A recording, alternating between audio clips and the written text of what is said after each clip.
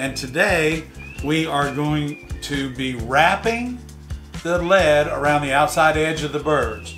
Now I have a mark that's right here, and that's where there's actually a lead joint that's going to come there, and I don't want to make myself a lead joint. What I want to do is go where there's already one going to be existing inside the window. So we're going to start our process right here, just like that. Hang on, I'm going to slide it over so you can see. So I've got the bird kind of like that. Now our lead line is going to be just about right here. However, fix it right there for right now, okay? So now we're gonna make sure that this just wraps right on around. We want to make sure that we're bending the lead. So now we have, see how we got the lead fitting right around there? And now we're going to keep turning this and come right on around and go right over top of this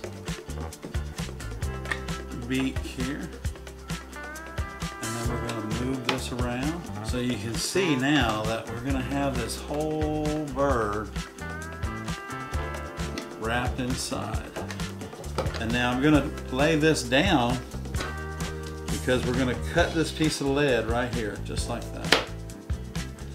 And make sure the square edge is going to be our finished edge. Okay. So, like I've showed you in the past, if you've taken and bend your lead a little bit at a time, it'll go right up inside all of these little nooks and crannies.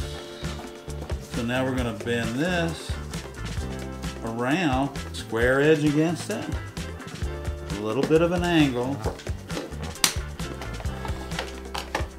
Okay, that is going to be perfect. So now we're just making sure that that edge is square.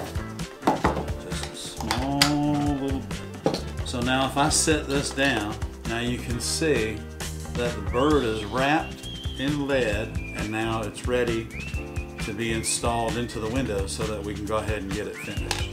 Hey everybody, thanks for tuning in tonight. Don't forget, if you've just tuned in to our channel tonight, you can subscribe to our channel. That would be awesome. Or if you liked what we showed you about how to take that lead and wrap it around as a very interesting or individual piece of your window that you're working on to highlight it and also to make it more rigid and sturdy so you don't have all this stuff coming into it.